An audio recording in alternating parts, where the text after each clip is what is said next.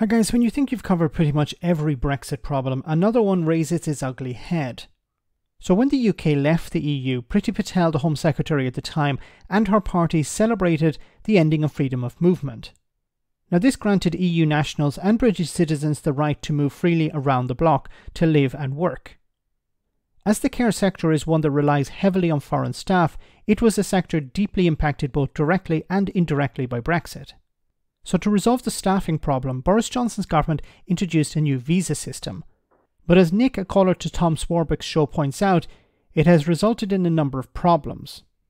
Even just 2 weeks ago, as reported in The Guardian and in the Nursing Times, 700 Nigerian nurses being investigated for fake credentials.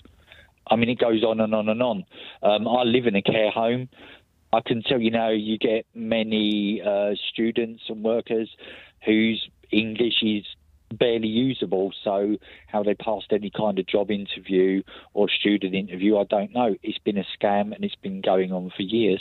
Well, the new health and social care workers visa was introduced by Boris Johnson, so it's not that many years that it's been going on for, but it is clearly needing tightening up, hence why the government is only now the work side of it is, but the student side. So within the care homes, you've got a lot of students, so they're doing their student work and working in care homes. But when you see the level of English, you think, well, how are you a student? You can't be understanding enough English to do it. And it's an old scam.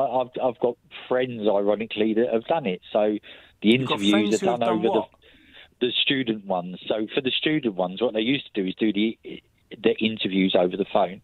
So someone with good English does the interview over the phone, but the person that rocks up hasn't got good English. And no one goes, well, hang on a minute, you were pretty good at this 2 weeks ago. What's happened? Well, I think once they're here, it doesn't really matter. Yeah. Once they were in as a student, they're in as a student. See, a massive problem here is if we compare what's happened post-Brexit with pre-Brexit, before the UK left the European Union, it could rely on staff from, for example, Eastern Europe. Now, if these people didn't have good English and they used the scam, as Nick was pointing out, they would live in the country for a while and they would improve their English. Now, some of them would return to their home countries, but they would be free to return to Britain again in the future. So what's happening now instead is students are arriving, or people are arriving with these visas, but they know that there are restrictions on these visas, and we don't know how long they're actually going to stay in the country. So the situation has completely changed. And of course, the care sector, which has something like 150,000 vacancies in it, is desperate for staff. So they're willing to, in many cases, probably overlook people's English and hope that they'll learn on the job.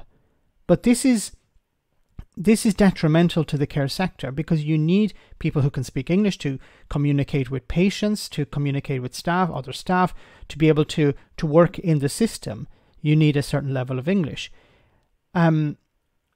This is, once again, you have a sector that desperately needs workers. You can't find them in the local area. So what does the care sector do? It imports workers from abroad. It hires people from abroad to do the jobs that British people don't want to do or can't do. And now their hands are tied, where they have to apply for visas, expensive visas in some cases, and they have to get whatever staff they can. And now this week, what the Tories have decided is what they're going to do is going to punish these people who are coming in by not allowing them to take their families with them. So in the past, when the UK was a member of the European Union, they could take their family with them to the UK, rebuild their lives, or build their lives in the United Kingdom, and have a good job in the care sector, for example, and grow within that sector. Now, instead, is you have people who are coming in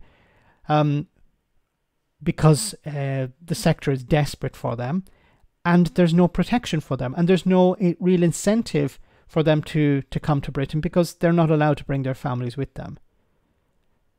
Now, what would be the solution to this? Of course, the solution is to return to something like freedom of movement if you're not going to rejoin the European Union. But once again, freedom of movement used to be both ways. It used to be a benefit for British citizens too.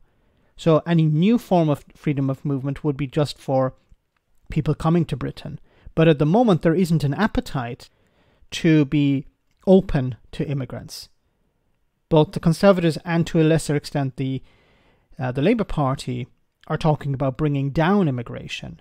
So in a sense, making it more difficult, even more difficult for the care sector to get the workers it needs. Let me know in the comment section, guys, what you think. As always, your comments are greatly appreciated. Thanks a lot.